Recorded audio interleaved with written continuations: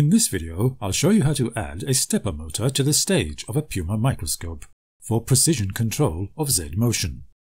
I'll also demonstrate the use of the PUMA Control software to control the Z motor.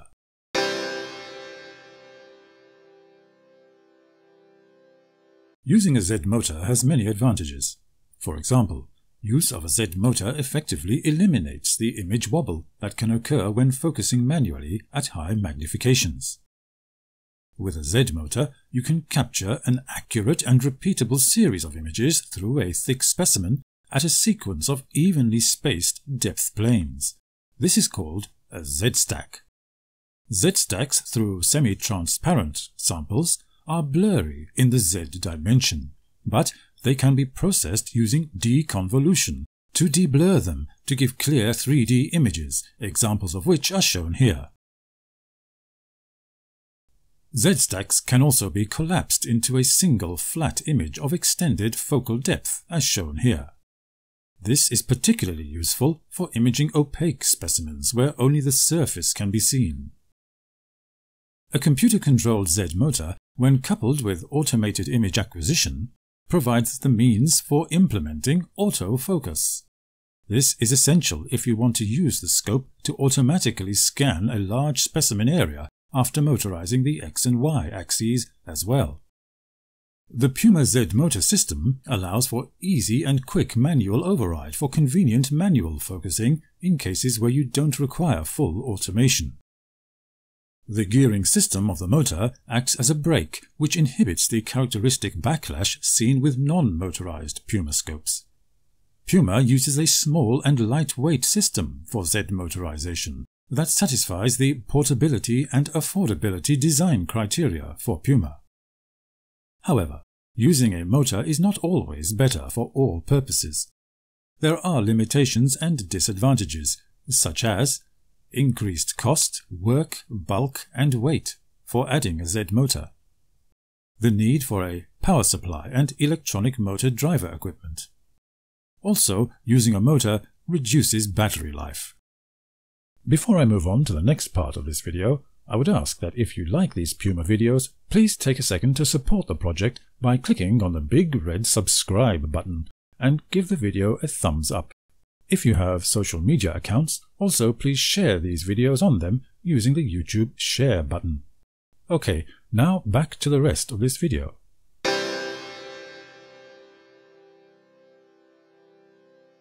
The PUMA Z motor system uses only cheap and widely available parts, namely the 28BYJ48 geared stepper motor, the ULN 2003 stepper driver chip to drive its coils, and an Arduino Nano microcontroller to control the driver chip.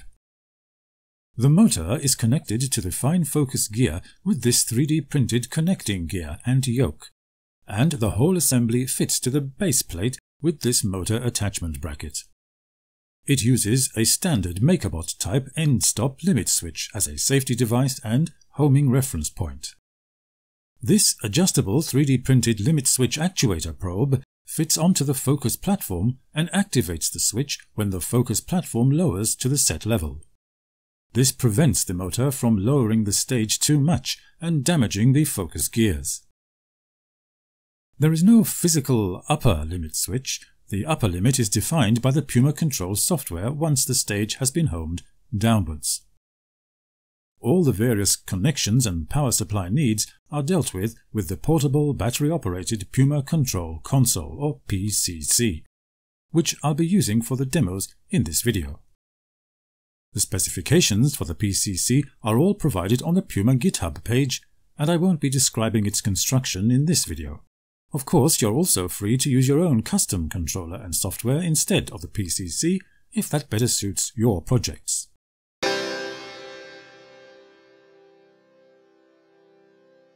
These are the parts and the tools you'll need to build the Z motor system. Details are provided in the video description. First, prepare the motor gear. Put the 5mm long PTFE segment and Z yoke components on the 16mm long M6 hex bolt and thread it into the top of the gear till the PTFE tube contacts the top of the gear.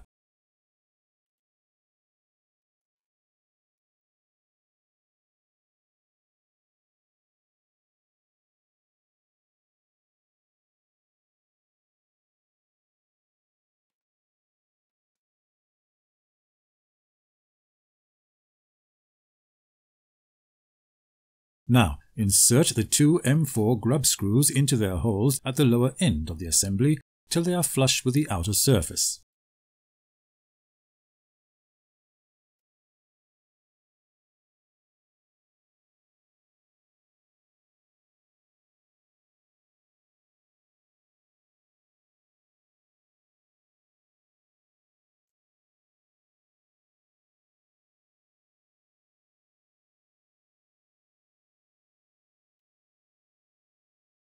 Ensure the flat edges of the hole in the gear shaft line up with the flat edges of the motor shaft and mount the gear onto the motor as far down as it will go.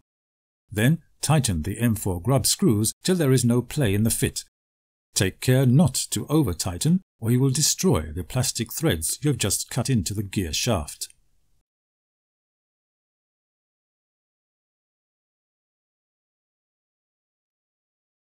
The next step is to pre-thread all these holes in the stage and focus platform with an M3 bolt to make it easier to fit all the components on. You only need thread the holes part way. You can complete the threading when you fit the actual parts.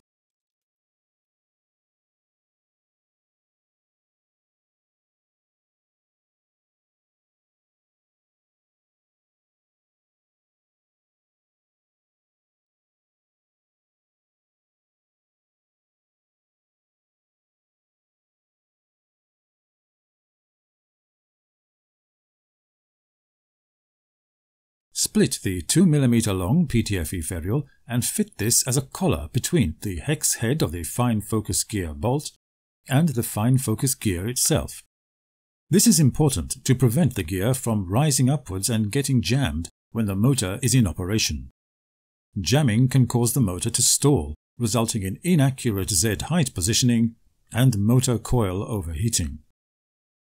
Now, fix the motor attachment platform to the base plate. First, remove the rear leg of the microscope. Then, remove the M6 nuts and washers from the coarse and intermediate gear axles under the base plate.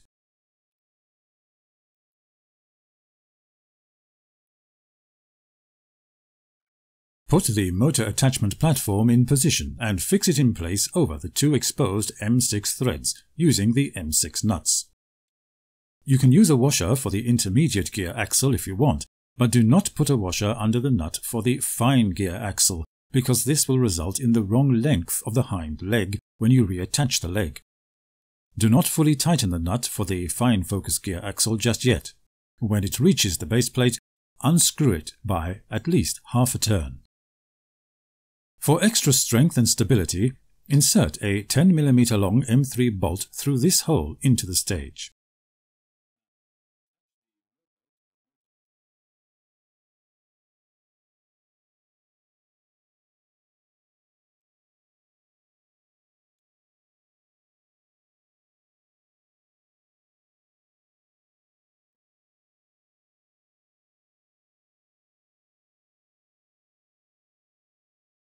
Now, attach the motor to the motor attachment platform with the M4 screws and washers as shown. Note that the M4 nuts do not have enough space to turn when they are in position against the body of the motor.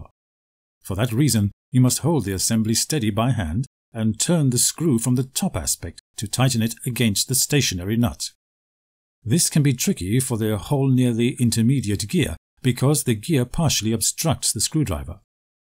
For this screw, therefore, you must use a thin shafted screwdriver as shown.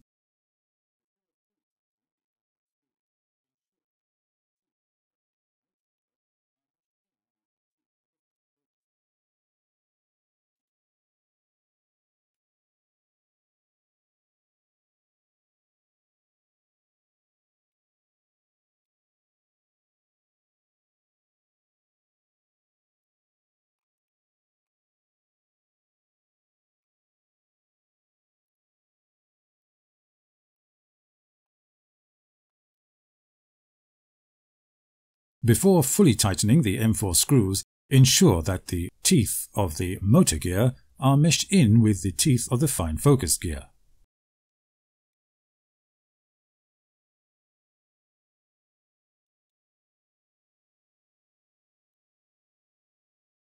Now unscrew the fine focus axle bolt until two flat sides of its hexagonal head directly face the center of the motor gear, as shown. Once the orientation is correct, tighten the nut under the base plate, reattach the rear leg, and press fit the yoke onto the hex head of the fine focus bolt.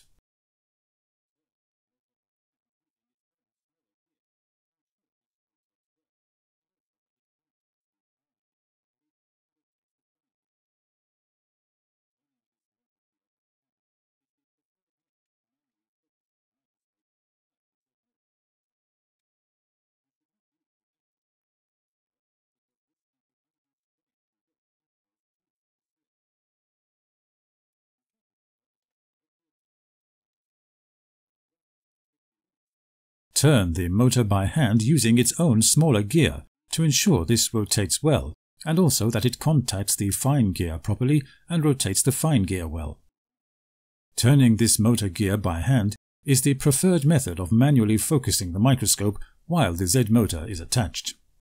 You should not use the actual fine focus gear because this can put undue strain on the yoke and cause teeth to slip. The Z motor is now correctly attached to the microscope. What is left is to fit the limit switch. To do this, pass two M3 screws through these holes in the limit switch and into the limit switch mount until the screws protrude through the mount. The longer 14mm screw goes into the thicker part of the mount, with the 10mm screw going into the thinner part.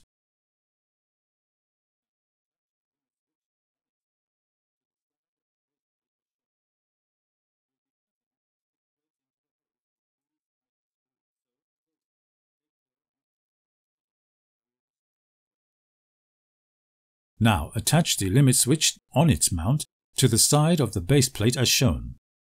You will be cutting plastic threads into the holes with these metal screws, so, as always, take care not to over-tighten or you will destroy the threads.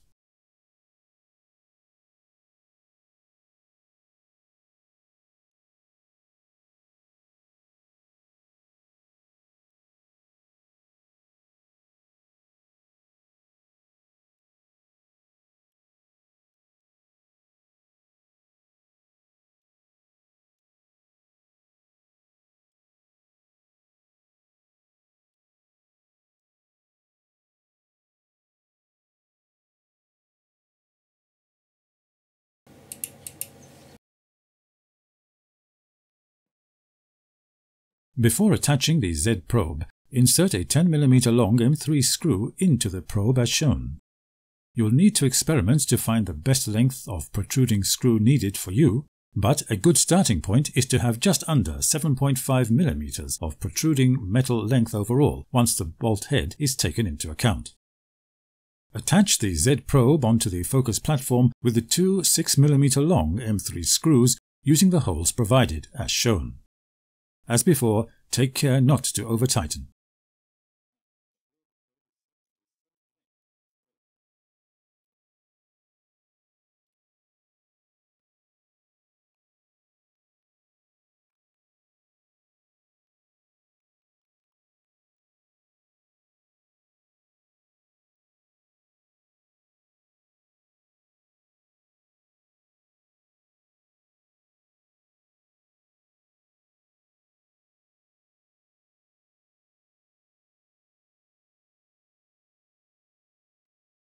Now ensure the probe is set to a safe length as follows.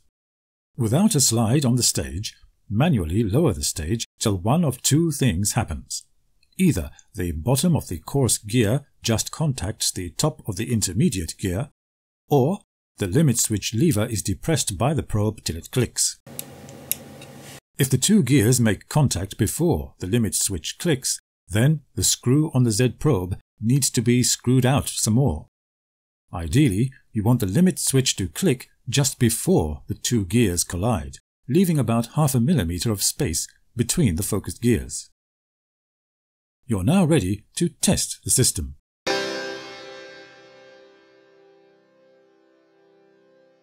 I'll take this opportunity to run you through some of the basic Z motor functions of the PUMA Control software using the PCC.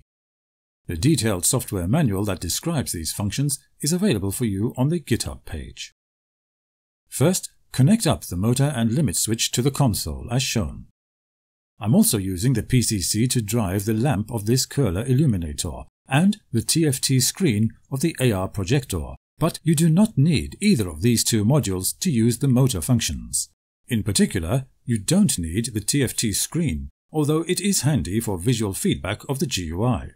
However, I designed the software audible output to make it possible to navigate the basic motor functions by simple audible feedback alone. Details of what the audible signals mean are described in the user manual. So, when we first start up the system, we get the boot screen, which can only be exited by pressing one of the two console buttons as shown. For this demo, I'll press the Home button, because the first step in using the Z motor is to home the stage. You can see it's telling us to remove any slide from the stage. This is so we don't crash the objective into the slide while homing and damage them. Now, press the joystick directly down till it clicks to initiate the homing procedure. This may take some time, and there are no button clicks you can use to interrupt the process, so if you need to stop, you must switch off the console or unplug the motor. Eventually, the limit switch will be triggered, and this will be the Z=0 homed position of the stage. The GUI will show a capital letter H to let you know that the stage has been homed. Note that the software will not allow any Z motor functions to be performed until the stage is homed. If you set the limit switch as described in the previous section, then the Z=0 position will be lower than would normally be used to get a specimen in focus, so your next task will be to raise the stage high enough for a sample to be safely placed under the stage without colliding with the objective. To raise the stage, simply hold the joystick in the up position. If you want to move faster, then click the joystick to the left once before holding it up. The coarse focus icon will appear on the GUI when in coarse focus mode. To return to normal focus speed, just left-click the joystick again. This left-click action on the joystick toggles between coarse and fine focus modes. When you think you've raised the stage enough, you can place a slide on the stage, taking care not to contact the objective with the slide.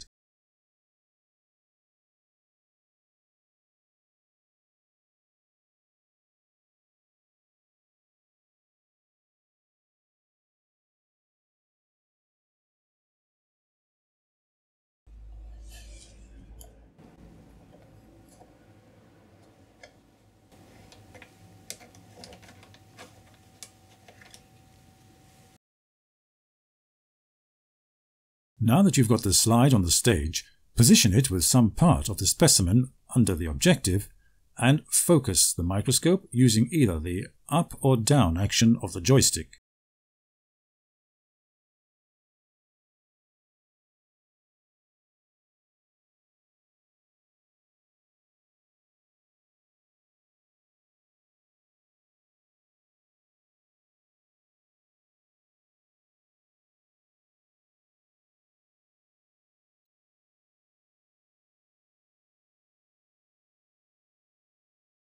To learn about the various Z settings and advanced Z motion actions, such as the Z go-to and Z sweep functions, see the user manual. But be careful when using these to set the appropriate settings options first, so you don't damage the objective or the sample. For example, the default start position for a Z sweep is 0, which means the stage will travel to its homed position to begin the sweep. This will likely crash your objective into your slide, if you're using a long, high magnification objective, and can cause damage. You may want to practice these functions without a specimen on the stage for the first few times, or using a short, low-power objective, until you're sure you understand what's happening. If you want to manually focus the scope while a Z motor is attached, it's important to ensure the motor coils are not energized while you are manually turning the motor focus gear. The GUI will display an arrowhead while the coils are energized, regardless of whether the motor is moving or not. The default setting in the software is to de-energize the coils when there is no motion taking place. If, for any reason, that default is altered to keep the coils energized even when stationary, you can manually de-energize the coils by simply pressing the Set button. Bear in mind that once you manually adjust focus, any Z position previously set or recorded, for example for a Z go-to maneuver, will also be altered. Some final things to bear in mind are the effects of backlash and hysteresis. There will always be some backlash in the PUMA stage mechanism. This means that when changing direction from up to down or vice versa, the motor will need to turn a fixed number of steps just to take up the slack in the system before moving the stage in the opposite Z direction. You can set this number of backlash correction steps in the Motor Settings menu. Another characteristic of the PUMA Z stage is hysteresis. That is, there is some XY shift in the stage which occurs when changing direction from up to down and vice versa. The good news is that this hysteresis shift is very repeatable and predictable. So, if you want to Z-scan the same spot on your sample, always approach it from the same direction. That is, always scan it from top to bottom, or vice versa, but don't mix and match. Be consistent. You now have all the information you need to perform advanced Z-motion experiments with PUMA, including the capture of accurate Z-stacks. In future tutorials, I'll cover some practical experiments you can do with this, such as deconvolution microscopy and extended focal depth imaging. Thanks for watching.